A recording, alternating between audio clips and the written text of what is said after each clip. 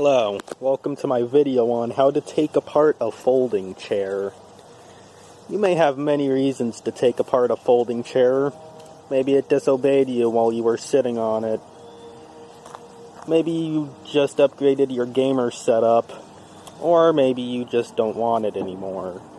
Either way, in today's video we're going to be dissecting the anatomy of one of these contraptions using a cross tip and a flat tip screwdriver, and optionally, a hammer and a crowbar. Now, the first step, you're going to want to take off these cushions. And to do that, you're going to look behind them and find some cross tips. You're going to want to take those out. So, you're going to want to grab your cross tip, stick it into the head, and twist it to the left. If you twist it to the right, that's going to tighten it, so you're going to want to twist it to the left.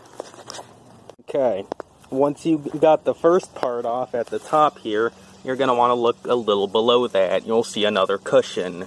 Underneath that is going to be more cross tips. You want to take those out as well using the same method. If you're not sure how to use a screwdriver, you look for a screw head like this one. Take the appropriate shape for that screw, stick it in there, and turn it to the left.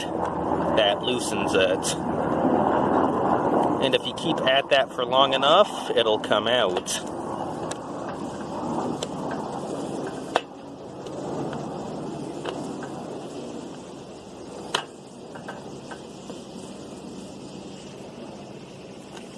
Just like that. And both cushions out, we're on to the easier part.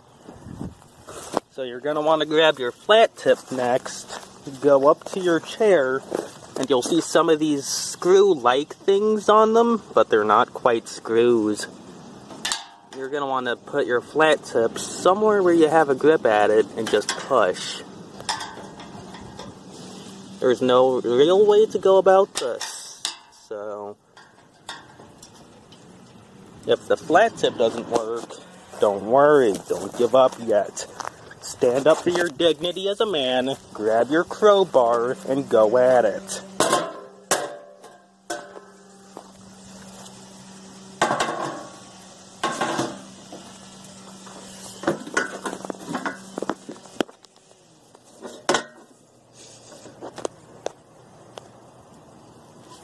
Yes, if the crowbar doesn't work, hammer.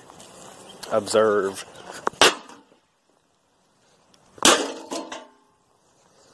Hammer works every time.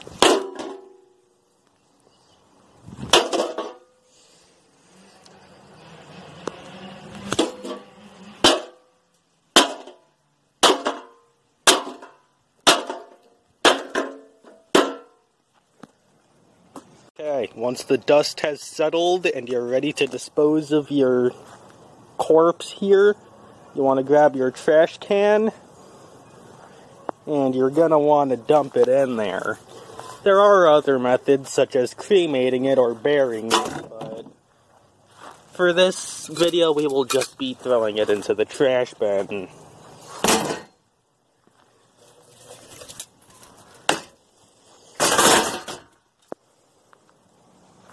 That just about concludes our little how-to tutorial for today.